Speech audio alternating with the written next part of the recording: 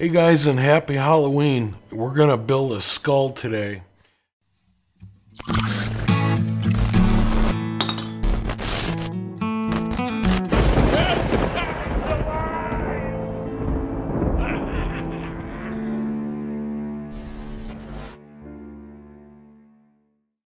The 3D printer is now working, and we're gonna go ahead and try to run something. This will be our first real print job. And so I've been looking for models here on Thingiverse. I'll leave a link in the description. And this is a pretty neat site the creator of MakerBot created for sharing 3D models. And you can put yours on here as well as download other people's. And you can see I've got a candy bowl skull up here that this guy put together, and he shared with the group.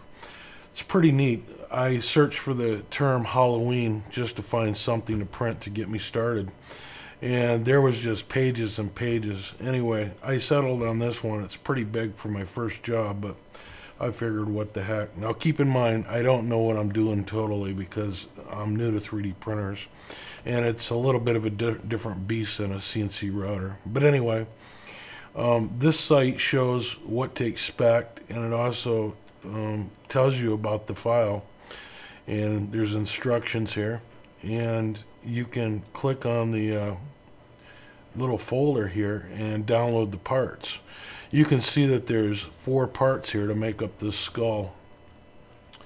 And so what I did is I just downloaded them to my computer, and then we use this program that comes with the 3D printer. It's called Slicer, with the 3 as the E. Anyway, I'll leave the link for that too.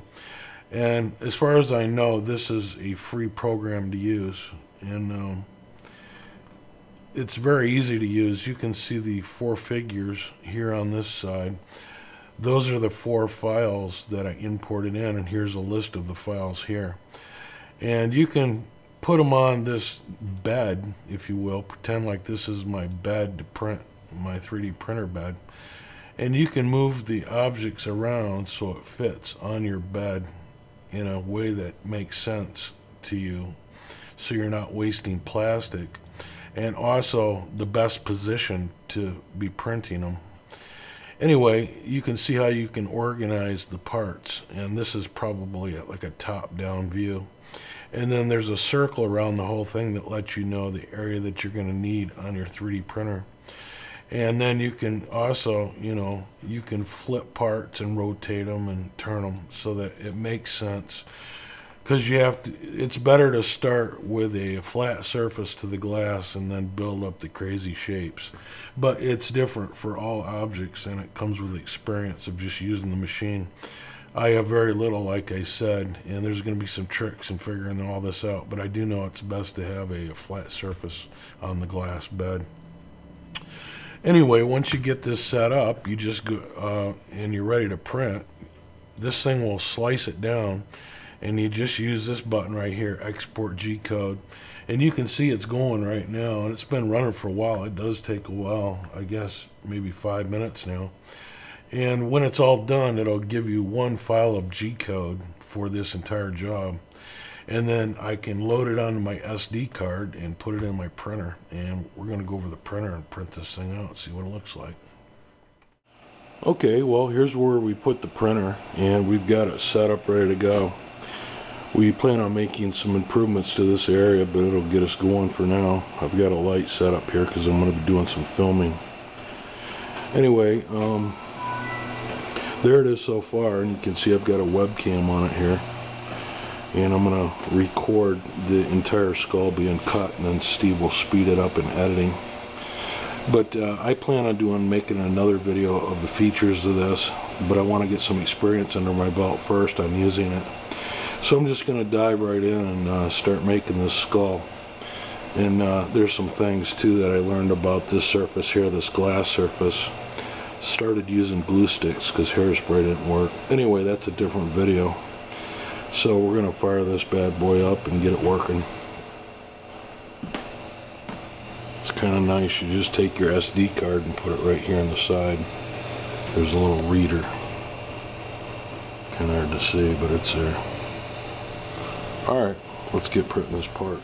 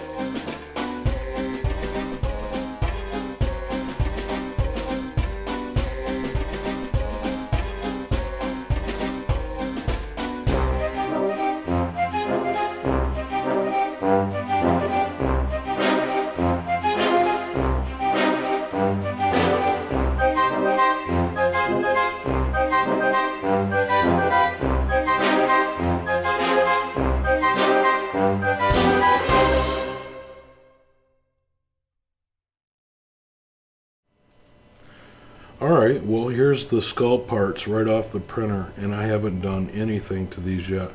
Normally you have to kind of trim them up, maybe do a little sanding, and this is my first print and it didn't come out perfect, but hey, I think it come out pretty good. So you can see in here it looks a little bit rough. I'm not real sure why, but it is.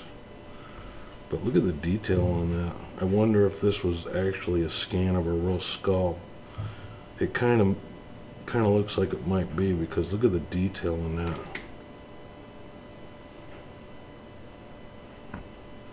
You can see how big I printed it compared to my hand. It's quite small.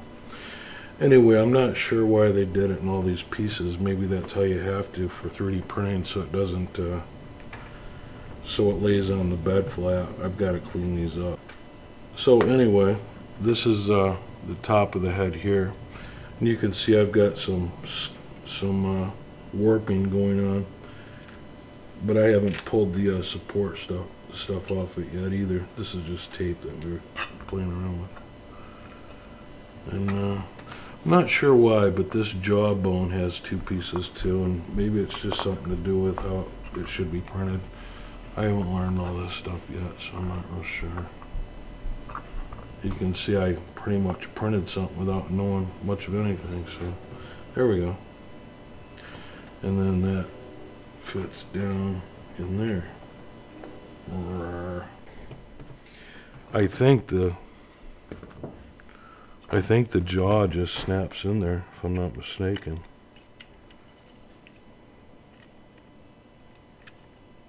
See. Yeah, you can see there's a pivot point there. Then I'm just going to bend this a little bit. There we go, snapped right back. Yeah, look at that. That fits nice. I'm still not sure why they didn't just print this as one piece. Why is it two pieces? Yeah, why did they do that? I'm sure you guys know that already have 3D printers. Let me know in the comments why this couldn't be done in one piece. This I kind of see why, you know, they sliced it so that you'd have a good flat end to put on the bed. So I've got to use some sandpaper and make both these really flat. I made one mistake. I think I should have turned my heat bed off, or turned it down rather, after the first or second pass to prevent warping. But that's all stuff that will work out easily. Thanks for watching, and happy Halloween.